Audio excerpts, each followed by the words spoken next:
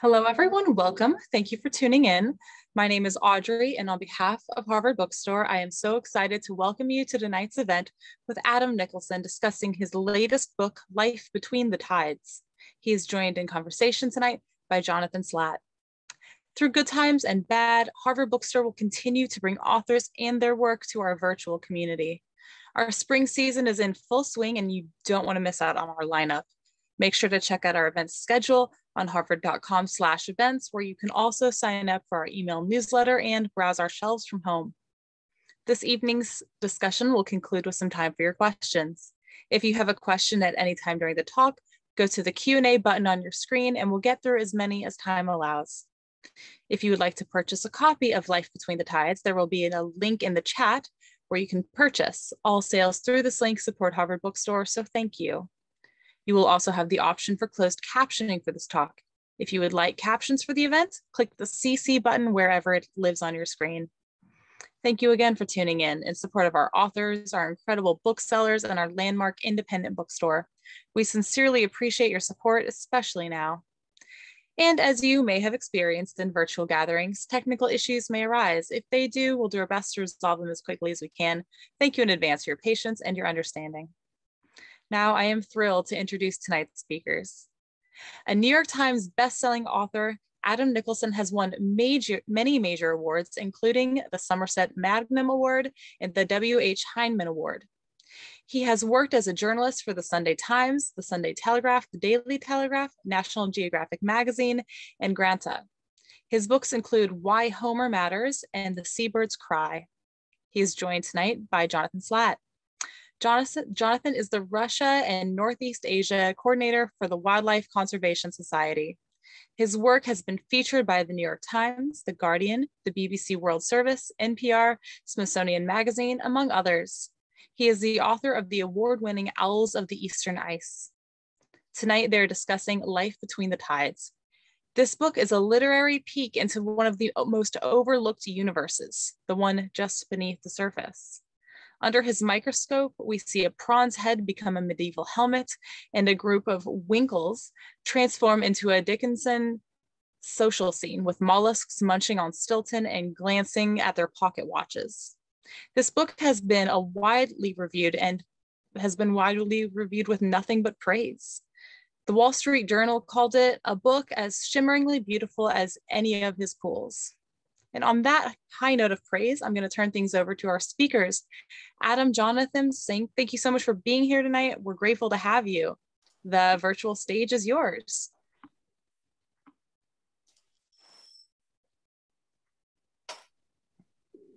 Hello. Jonathan, can you hear me? Yes. Nice to see you. Very nice to see you too. Very nice to see the book behind you there. Very, very elegantly poised. Thanks.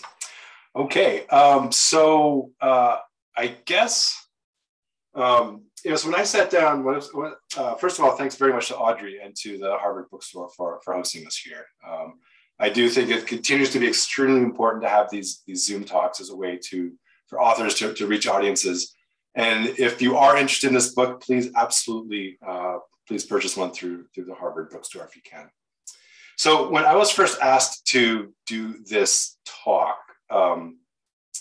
with you, Adam, I kind of sat down, cracked the spine, got ready to read a book about tidal pools, and quickly found out that there's much more going on here. And I think early on in the book, you sort of give a glimpse that things are going to get a little more serious beyond just tidal pools. We start talking about fractals and fractal theory.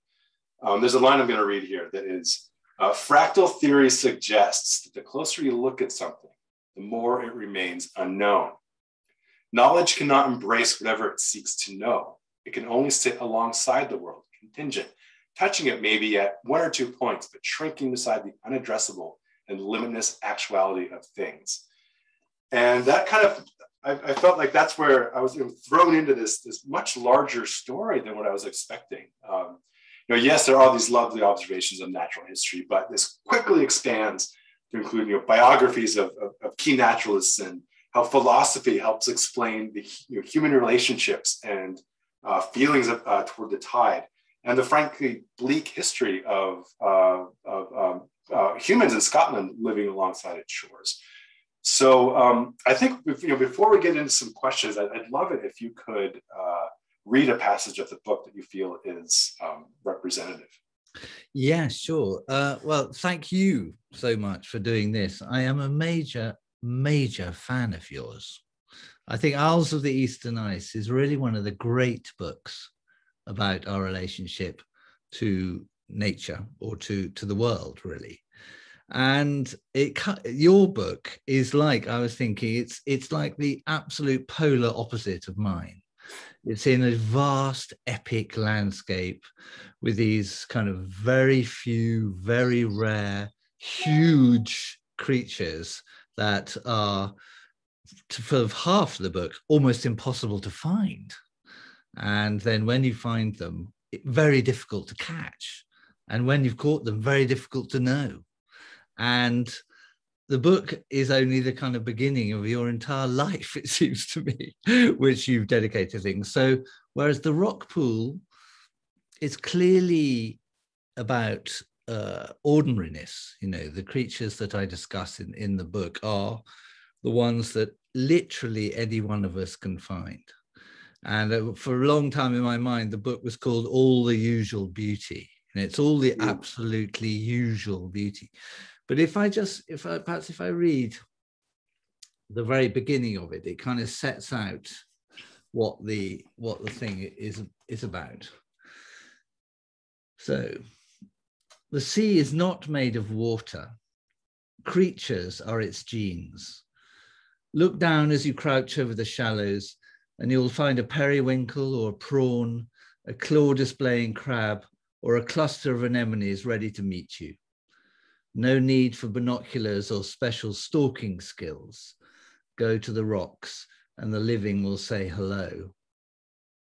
In the 1850s, when Victorian Britain fell in love with the seaside, the Victorian world, one could say, the rock pool became the heart of a kind of nature worship, which saw in its riches and calm a reassuring vision of creation.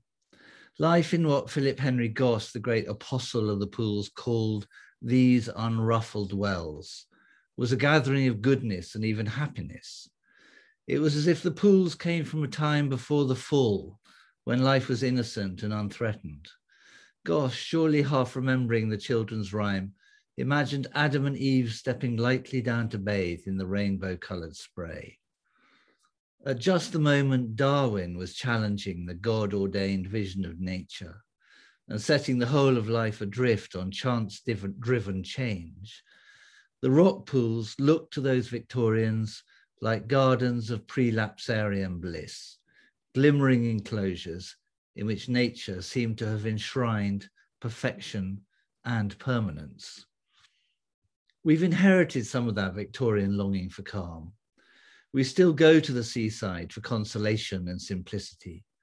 Demands and anxieties seem to drop away there.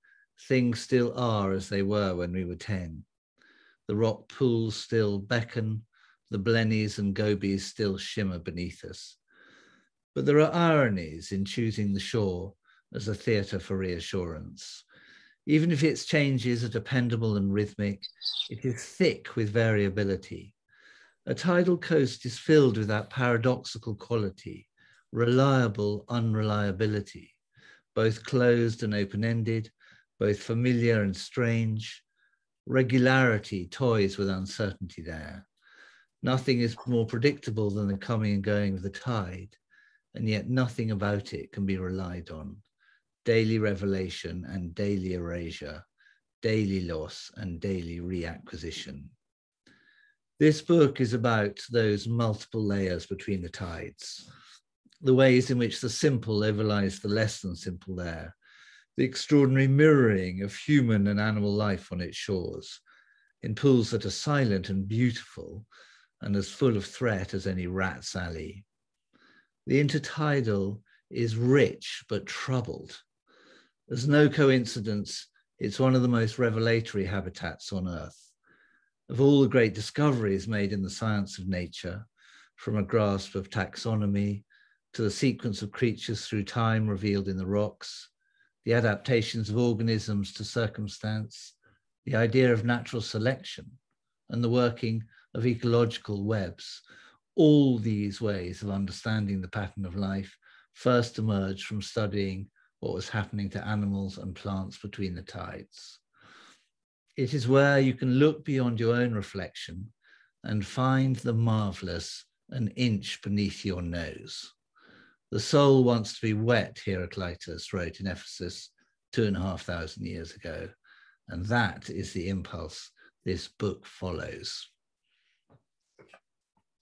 I think when I think of this book in relation to yours, you know, I first started writing books 42 years ago, I think. My first book was published. And this book, in a way, comes at the end of a long sequence of writing about things. Whereas your book has this sort of raging vigor of the 28-year-old. Vodka fueled or ethanol fueled, amazingly. Ethanol, were you really drinking ethanol? So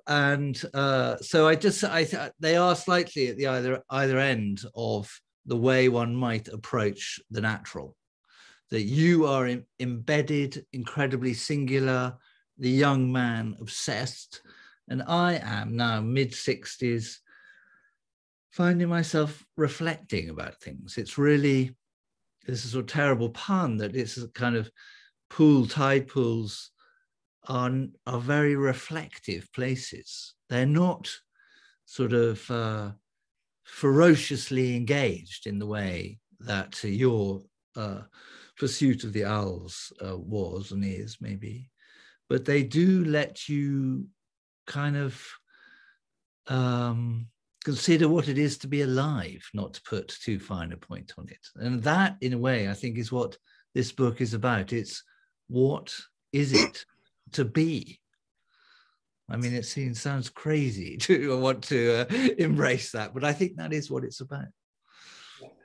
So I think, central to the book was a decision that you made to create at least maybe one at the start. Well, you end up creating 3 title pools. And so what drove you to do that?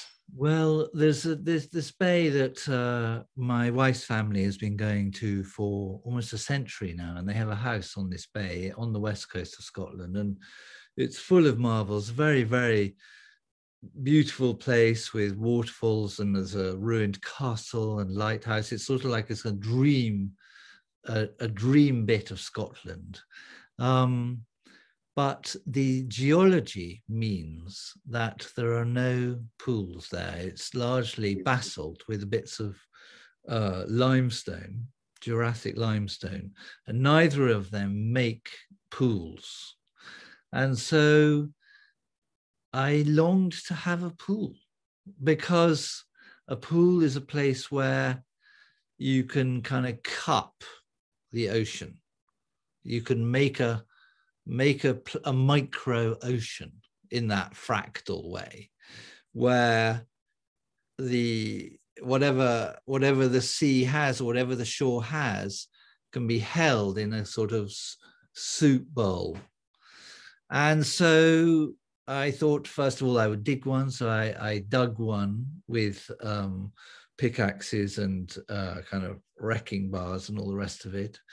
But what didn't work very well, because it was right at the head of the bay. And what I hadn't quite grasped at the beginning is that you need quite a dynamic environment around a pool for the life in it to become very various. And so then I made another by making a little dam, which blocked off a kind of hollow, which the tide could come into and be held there, and so on. And then finally, I built one right out on the far point, which was a wild environment, thrashed by the sea. And that was the most exciting of all, really. Because the whole thing, someone said to me, I love this word, that someone said to me when I was halfway through doing it, saying, this is an exercise in bioreceptivity. And I just love like opening a bar for marine life. It's like, you know, that instinct that so many of us have, say, well, opening a cafe or open this and come in, let's see what happens. And it was that, it was a kind of, it was an invitation to life. And that I thought also, if you make something raw of rock only, so it is kind of naked, it's like the naked planet before life, you can actually see the accumulation and the coming in and the complexifying of the system as it arrives, rather than sort of, you know, if I think of you in the far east of Russia, you know, you arrive at this extraordinarily evolved and ecosystem that is in the process of being damaged, you know.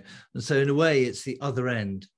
It's about beginnings, you know, the kind of loveliness of beginnings. That's what it was, really. Yeah. If that makes sense. It does. And at what point in this process did you decide that this would be your next book project?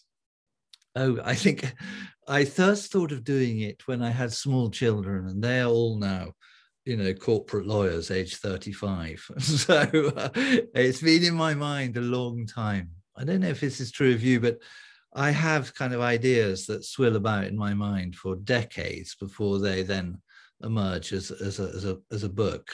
And so I had various forms in mind. I thought I would build one high up the shore and pump water in, and then and so on and so forth. But this you know, I hacked along. I had great fun doing it. It was slightly like a boy playing in a stream, you know that pleasure. Sure. It's like you with your traps, yeah, your owl traps. That was fun, wasn't it, doing that? It was fun, yeah. It was more intense than fun, maybe. But yeah, I guess it was a combination of the two.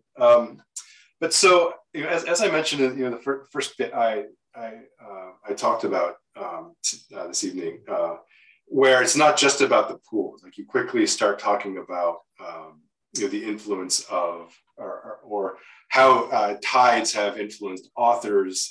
You talk about, you know, philosophers. You talk about history. What did you know going in that this would not just be a book of your observations of the pools? No, I didn't actually. I thought to start with it should just be about a sequence of creatures. Mm-hmm. So I'd written a book about seabirds a few years ago and had hacked around the world, becoming rather obsessed with them, and had written that just every chapter about a different seabird. Mm-hmm. And I thought, you know, you could very easily do that with, and in a way, this book begins like that too. It talks about prawns and winkles and crabs and anemones and so on. But of course, it's the grandest of metaphors, the tide, because, well, in lots of different ways, but it's kind of, it's rhythmic coming and going. It's deep connection to the patterns of the universe, really, to the kind of realities of gravity, to the planetary realities.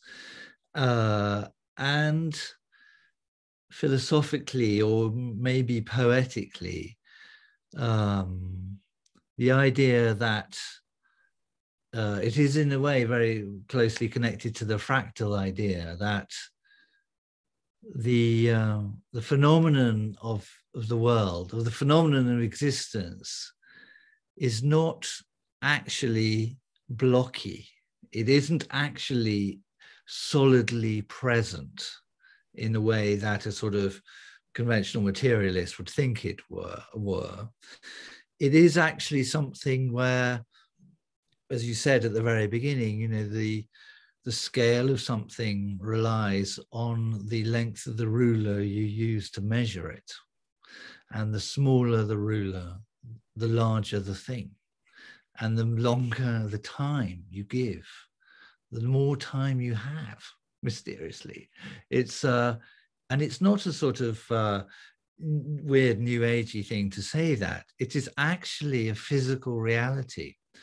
And so that if you do spend your time, as I did, gazing at the increasingly small, you do start to think about how does my life connect with theirs? How am I and a prawn like each other? And the science that people have done on, for example, the psychology of the prawn is really astonishing. But, you know, there's a very marvelous professor in Bordeaux called Professor Fossa. And he wanted to know about whether a prawn could feel anxious, or crayfish, I think it actually was. I don't know if you read this section. Yeah. And so, because usually if you put a crustacean like that into a maze, into an underwater maze, it'll very happily walk into any part of the maze, whether it's lit or dark. It isn't frightened. And so he got a selection of crayfish in his laboratory, and some he didn't do anything to, and they indeed wandered around the maze every part they could find. Some he shocked with a mild electric shock. Science is cruel. You know that, Jonathan. I think science is cruel. And when he had shocked them, after the shock, not while the shock was being applied, but after the shock, he put them in the maze, and they would not go into the well-lit areas. They hid in the dark. And then, as a third group, he shocked, and then he gave them an anti-anxiety drug, benzodiazepine, which many people are familiar with, benzo. And having had the shock and the drug, then they returned to absolutely normal, curious behavior. Yeah. So what does it say? It says that those shocked prawns, they had nothing to make them frightened where they were. There was nothing actually frightening them, but they could imagine threat and they could remember threat. And so a prawn has both a sense of past and future and an imagination. A prawn can imagine a situation that is not like the one it's currently in. In other words, prawns dream. Well, you don't think that when you're having the sandwich, do you? Oh, I don't anyway. And watching prawns, I mean, I'd never really engaged with prawns before, but they're incredibly touching things. You know, they have these little cells, statocysts on their body, which have fine little hairs with grains of sand. And if they are tipped one way or another, they know that they're tipped because the grains of sand lie more heavily on hairs on this side than on this side. And so they rebalance themselves. So quite often in the rock pool, when I was looking at the prawns, there would be prawns which weren't quite right. They would be swimming, can you say anything? They'd be swimming along like this. In other words, partially disabled prawns who were nevertheless hacking it off the west coast of Scotland. And I cannot help but feel incredibly close to that little creature from which I am separated by 700 million years of evolution. What does that say about consciousness? You know, what does that tell you about the nature of living things? I mean, I was, you know, I sounds crazy and vain to say this, but I honestly think my life was changed by seeing these things, that my attitude to other people, to other things is different. I still have prawn sandwiches, but I justify that in thinking that if the prawn found me in a sandwich, would it eat me? And it certainly would. Yeah. Well, say what you think about this, Jonathan, about your owls and their consciousness. I'd be really interested to hear that, because you don't talk about that a great deal, as far as I've gathered in your book. Right. What is an owl's consciousness? Yeah, I mean, one thing that struck me reading your book was how what I did in Owls of the Eastern Nights is really surface level stuff. It's a lot of reaction to, blizzards and floods and things. And you're right. I don't go very deep below that surface of the immediacy of the situation. Whereas, I thought when reading it, but you have days in which you're stuck in remote sheds doing nothing. Something must have been going on in your mind. Yeah, you must have been thinking about this. Yeah, and I don't have a great sense of owl consciousness. I believe the fish owls anyway. They move very little. They live in a place where the landscape is harsh, and I think they find a place that's safe, that meets their basic needs of food and shelter, and just hunker down. So, one thing, especially part 1 of your book, which has these. Each chapter is a species. So we start with the sandhoppers, if that's right, then the prawns and the winkles, and the crabs, if I haven't missed any. And it's filled with just these wonderful anecdotes. And one thing that really captured my attention was in the crab chapter, the pre-copulatory embrace. Can you describe that? Yes, there's a sort of when I give talks about this, there's a sort of terrible, awkward shuffling in the audience when I mention that phrase. Well, the thing about crabs, I think it's probably true of all crabs, but the particular crab I'm discussing is very common European crab called the green shore crab, which is in fact also now a pest in North America and other parts of the world. It's so aggressive. It's incredibly aggressive, dominant creature in its shore environment. And the French call it the crab enragé because it holds up its claws when you approach it. And of course, one's notion of a crab life is that it's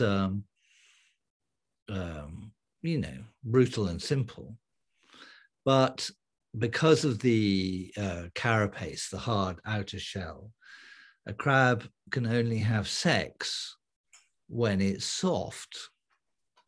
And so the big male crabs, in order to make sure that they control their mates, find a female and hold her underneath her leg like this. I don't know, you can't see that, no, but underneath his leg, in order to wait for her to become soft so that they can then copulate. And so the male holds very tenderly the female. And you can't see, I should stand up like that. It doesn't really work on this. And then when she's soft, then they turn over. And when you eat a crab, there's that flap that you open in order to get access to the meat. They both open their flaps and then they copulate. And then in some crabs, there is a post-copulatory embrace as well. And this usually works very well, but there's one terrifying experiment done, in fact, by an American in Florida, I think, where he put a molting female crab in a small aquarium with a male, and the molting crab indeed shed her hard carapace and approached the male crab and started to stroke him with her claw. But the male crab, instead of understanding what this was, ate this soft claw with which she was stroking him. And the scientists said, well, this is just clearly the poor male crab was rather inexperienced and didn't realize what the signals being given to him were. But so, I mean, I'd be interested to know about what the fish owls do in terms of pair bonding. Do they show tenderness towards each other? Well, I mean, I think in the same way that many raptors do, which is not that much. I mean, not that much. It's a very, it's the it's pretty cursory. Pretty cursory. It's the copulation is the cloacal kiss, where essentially the female will sit somewhere and make noise, and the male flies over and awkwardly flaps on her back for the briefest of moments. Yes, and then that's it. But it's interesting. So it may be that actually having a hard shell necessitates longer relationship. Yeah, right. Yeah. So there are human analogies here, aren't there? Yeah. It's because we're so defended against each other in so many ways that actually love only happens well if you can spend some time. Right. I mean, I will say this is the whole thing about people are worried about talking about animals anthropomorphically, just imputing to them these human characteristics. Yeah. But it's just as useful, I think, to think of it as a sort of version of zoomorphism, to understand the animal aspects of our natures, right, and to understand, to draw the metaphor the other way. I think that's a lot of what this book is about too. Yeah, and there are quite a number of brief biographies of sort of key figures in the study of some of the species that live in these pools. And one character who I found especially sympathetic was John von Thomson. Yes.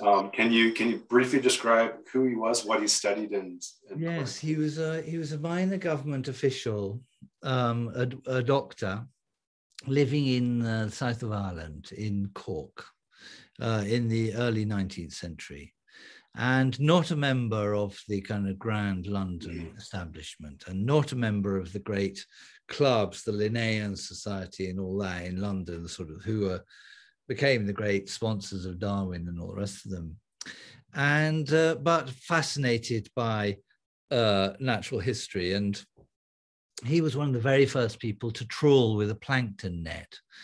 And he trawled up and down the big harbour at Cork, on the cove there, and in his plankton net found these little creatures that weren't recognisably part of anything, any kind of species or genus that he knew. And so they were called, they'd been already named by some German and French scientists, the zoe, meaning just simply the zoe, the living things, just the life things. And he marvelously kept some of these alive in his aquarium by changing the water very regularly, carefully, and found that from these zoe emerged tiny crabs.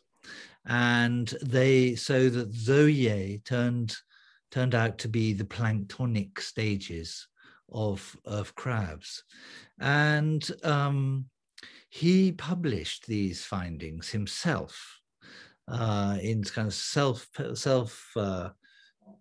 produced pamphlets, and utterly disparaged by the London establishment and told it was absolute nonsense and people couldn't reproduce what he'd done, and he was just making it up, some kind of weird eccentric in the south of Ireland. And eventually he went off to Australia and worked there on a terrible job, working as a medical officer in the penal colony in Australia, and died young. And his grave is even lost now. And only later, when Darwin, among others, discovered or kind of rediscovered that he had made these great discoveries, was he kind of given any standing. He's a sort of, he's a very sympathetic figure, because when I found out about him and started reading all his things, I felt he was not unlike me, poking around in my little rock pool, trying to find out kind of one or two things about, well, nothing as kind of world shaking as that. But the whole science of the planktonic stages of crabs that he invented, really, or began, is astonishing. That it now seems that even the eggs that a crab lays in the intertidal are themselves aware of the state of the tide. That if an egg lying on the bottom of a rock pool feels that the tide has come in other words, that there is a greater pressure of hydrostatic pressure on the egg from above, then it will know that the time has come for it to float up into the upper surface of the water. Because if there's a lot of tide in, then the tide will begin to ebb. And on the ebb, the eggs and these tiny first initial larval planktonic stages of the crab get washed out to sea, and it's much safer to grow out at sea. And so larval crabs can spend an extraordinary amount of time, like I think it's something like 40 days out at sea, and a long way out at sea, drifted out there by the tides. But then they reach a stage just before they become a true crab, stage called a megalops, when they have huge eyes, big eyes. When this understanding of if the tide is ebbing, you should be in the upper surface. They then come to understand that if the tide is flooding and coming back in towards the shore, that they should go into the upper surface of the waters. And so it's an extraordinarily adapted system that an animal knows to use the tide to leave, to grow, and to be brought back in, and where it can then thrive on the shore and actually dominate these intertidal zones all around the temperate world now. And it's just, I feel kind of gobsmacked by this delicacy. Don't you? I mean, I just think we don't treat the world in a way that understands, or the natural world in a way that understands that sensitivity. Yeah. We don't think of crabs as knowing that much, do we? You nod. Yeah, and also you nod grimly. Yeah. I think a really important point that you make in the book is about how the systems, that the tidal systems rely on chaos, and not necessarily chaos, but regular catastrophe. And when there are disruptions to that, I go to a shore. Well, prior to reading your book, I go to the shore, and like you mentioned, you see the same thing that you saw since you were 10, not recognizing the frequent upheavals and the changes going on there that the system is adapted for. And when something comes in and removes the predator, the top predator, or there's an oil spill and the plants are removed, it ruins everything, and you lead to these boom bust cycles that you mentioned, I think, with limpets, and how it throws it all off balance. And then I think you do a nice job of tying that regular catastrophe in with the Scots, the Celts, I believe, who were living along these shores, and how there was just this regular cycle of, I think there's a wonderful line about, well, not wonderful, but an eloquent line about the regularity with which famines were just part of the daily of life in these coastal areas of Scotland. Yes, I think there's a very good line by the pre-Socratic philosopher by Heraclitus, which says, boiled down, that strife is justice, and that only if things are in tension with each other can there be a kind of a rich and abundant sense of community.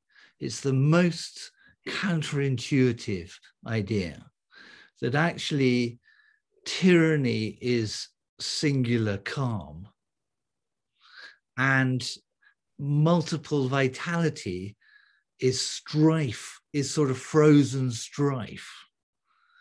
And that is definitely the lesson of the intertidal, the lesson maybe of any ecology, of any environment, that only if you have multiple demands in play will you get actually a rich biology there. That as soon as you allow one thing to die, if you allow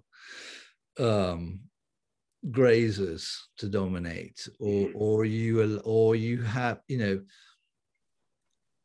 this sense as well, pollution is a form of tyranny.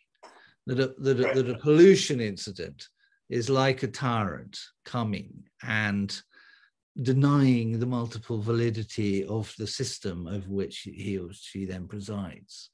And so I think this is extremely difficult to grasp intuitively, because we want to think that when you see multiple calm in a tidal pool, when you see the sort of the exquisite beauty and the co-presence of all these things, you want to see that as a sort of beautiful communitarian tea party, don't you? But actually, it, even in extraordinary, I was amazed when I found this out, that even among seaweeds poison each other. That even the plant life that are in these places is in a state of endless tension. And as you say, there was a famous incident in the southwest of England in the 1960s when a large oil tanker broke up and polluted a lot of the beaches and shore of Cornwall and Devon, and then was treated with extremely toxic surfactants to try and break it up. And the whole of the southwest, or in certain parts more worse than others, but really the whole of the southwest of England, the limpets were killed by this double oil and then surfactant. And as the limpets died, then there was an utter explosion of the seaweeds on which they graze. And the seaweeds then, I'm trying to remember what happened then. Then I think there's a whole series of things that, oh, that's right, it then goes into an extreme wobbly thing where you have an absolute explosion of limpets and they all die, and then an absolute explosion of seaweed. And the thing is in a kind of anarchic, chaotic sort of, politically, you could say sort of oligarchic, anarchic alternation like that. And so I like the idea that strife, sort of fixed strife, is justice. Maybe that's what the good society is too. That actually that we are, if you sell a book, I won't, damn your eyes. Or if I sell a book, you won't. But that is how we are. That's how we live in with each other now. So in just a few moments, we'll take some questions from the audience, but I can't end this without this. I learned so much in this book, and one of my favorite bits of trivia, you might say, was how tides are actually changing the length of the day. Isn't that amazing? Can you talk about that? Well, I can't. I mean, one of the problems with writing a book, I wrote it kind of 2 years ago. I can't remember everything in it, but the thing about, yes, obviously the tide. Okay, so go back to basics. The tides are created, as everyone knows, by the pull of the moon on the earth. So the moon pulling this envelope of water out beyond the rocky earth. And so the height of the tides is created by the moon, but the actual movement of the tides is created by the earth turning within that watery envelope. So when you see a tide roaring past a headland, it's not actually the water that's moving in space. It's the headland that's moving through the water.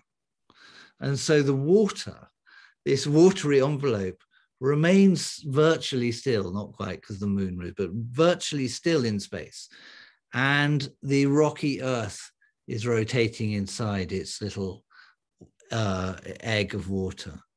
And of course, there is friction involved in that. That is the water rubs up against the Earth. And so the tides every day are slowing the Earth down. And I can't remember the actual figures, but when are we actually going to come to a stop? I think someone has calculated when the Earth will actually stop turning because the oceans have stopped it turning. And then we'll just live in this endless still pool. Tideless. It'd be a tragic moment. I don't remember the number either, it's like milliseconds every century or something. A millisecond every century, yeah. So you've got some way to go. Some way to go. So there are more urgent issues. Yeah. Okay. I'm going to switch to transition to some questions from the audience and see if we have any good ones here. So first question is from an anonymous attendee. Right. Have you seen the documentary My Octopus Teacher? Do you have any response to what is presented in that film based on your own experience? It's an absolutely beautiful and very touching film. Like all films, I've made some television films myself. I know it's sort of not entirely true. And I don't know how many octopuses are actually involved in that film. And so there is a part of me which is irritated by there's an element of sentimentality, I think, in it. That is, there is this one octopus that is a lovely thing, and he makes friends with it, and then it suffers and dies. And I feel pretty sure there are multiple octopuses involved in that film. And the more, I hate to be disparaging about it, but the more beautiful take on this kind of close shore life is exactly the one you were just talking about, that actually the beauty of it is in its systematic nature, not in its falsely biographized nature. Yeah. That's what I would say. Okay. Another question from anonymous attendee. If a prawn dreams, can all animals dream? And if so, did they develop those abilities the same way as mammals did, or did dreaming develop independently? That's a very interesting question. I mean, there is a very, I think everything that's happened to us all over the last 2 years with this virus does kind of indicate that intentionality, well, I don't know if intention, but maybe mind may well be indistinguishable from life. That maybe life is actually another word for mind. Even if, it's difficult for a virus to express itself in whatever way, and so there is no, that I know that if you put bacteria in the presence of a sugar solution, the bacteria will move towards the sugar. And that it is extremely difficult to find a horizon at which mind appears in life. That if you can accept that in the crustacea, just recently the government in this country have made crustacea subject to the same animal rights legislation as higher beings. It's very, very difficult to find a moment at which you can say that is conscious and that is not. And I think it is a perfectly good starting position to say that everything alive is mind in some ways or other. And also it's an extremely fruitful way to think of the living world, that it is actually mind in action. Nature is mind in action, Yeah, great. Okay, here's one from Lauren Roberts. Adam, can you tell us about the illustrations in the book? and what your collaboration with the artist was like. Yes, well, there are quite a few photographs in the book, and there are also the paintings by a great friend of mine, Kate Boxer, and she did the pictures of the seabirds when I wrote the book about seabirds. And so she came to the rock pools with me, and I made a small aquarium in the house there, and we spent a lot of time just looking very closely at these things together. And then she made these wonderful, wonderful drawings. There's an absolutely lovely shrimp she made. I don't, have you got them there? I do. I've got that. You can, yeah, something like that. It's quite difficult to see on this screen, but it's they are full of a kind of sensibility of them being more than, you know, the contents of a sandwich.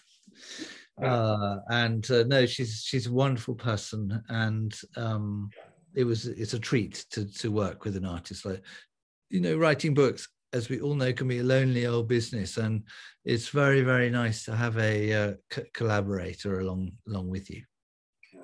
Yeah, there really are quite a number of photographs and illustrations in the book that really do add to it. You know, you have the art that you're just mentioning, plus photographs of the pools being built and animals living inside the pools. Then also the Battle of the Anemones. That's the one I like best. Yeah. The battle. When I brought some sea anemones and put them in my aquarium, not realizing that they were from two different clones. Oh. And they had this terrifying fight. I wonder if I can show that. Because you'd never think. Yeah. You see these things. Yeah. Nailing each other, yeah. And because one had a blue foot and one had a red foot, and it was honestly like a kind of Netflix evening when I was watching this going on. Now, when you say nailing each other, do you at what speed are these fellows whacking each other? It's very slow. Yeah. Yeah, it's very slow. That page of their fight. Yeah. That's probably as long as we've been talking this evening, I think. Yeah, probably. Yeah, but well, yeah, it doesn't really work on this medium. But incredibly, the red one beat the blue one, and the blue one floated away. And then where the blue one had been sitting, the red one replaced it with its own clone. Yeah. They don't have sexual reproduction, sea anemones, and so every child of an enemy is identical to the parent. What that must be like, I don't know. Anyway. Okay, here's a question from Victor McGillany. I apologize for that. So you mentioned adaptation producing sensitivity to tidal state through pressure, with the message to rise high so that the creature can be swept out to sea. Any sense of how long this learning takes, say thousands of generations or far longer? We get vertebrates maybe 2 billion years after stromolites. Is evolutionary science giving anything like a timetable? I don't think I'm qualified to answer that. I don't know is the straightforward answer. I don't know.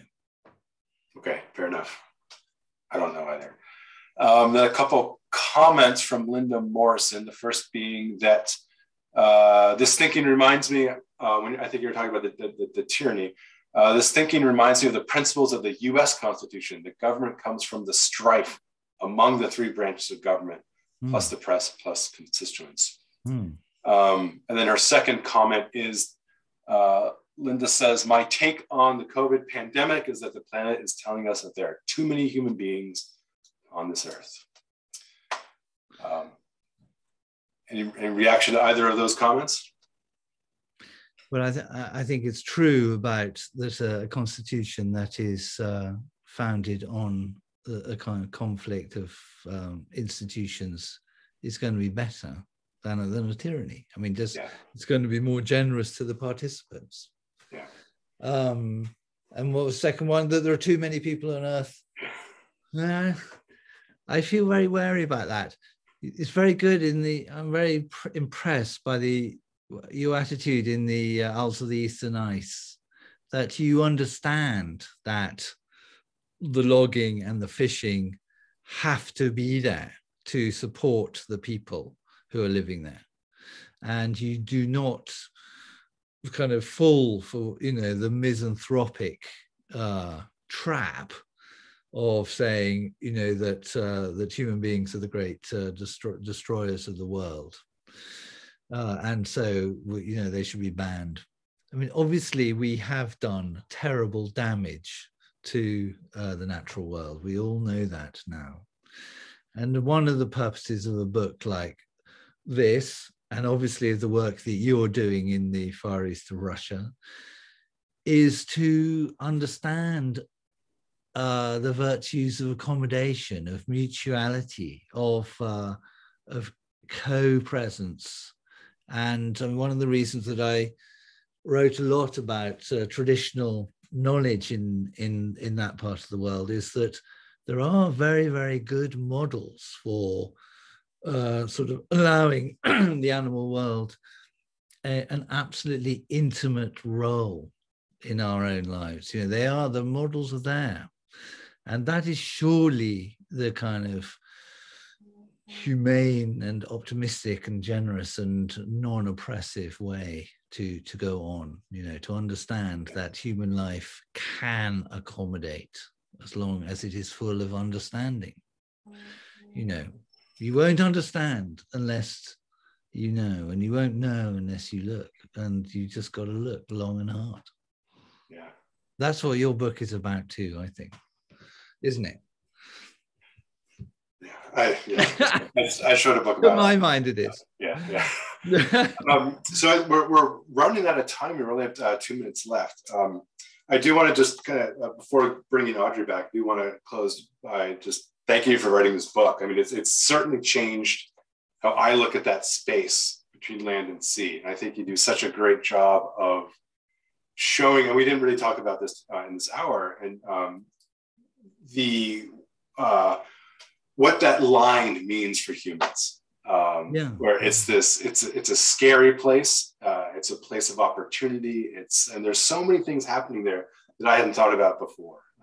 That's lovely to hear. I will moving forward. So thank you. Thank you so much. Well, it's been an absolute treat to talk to you.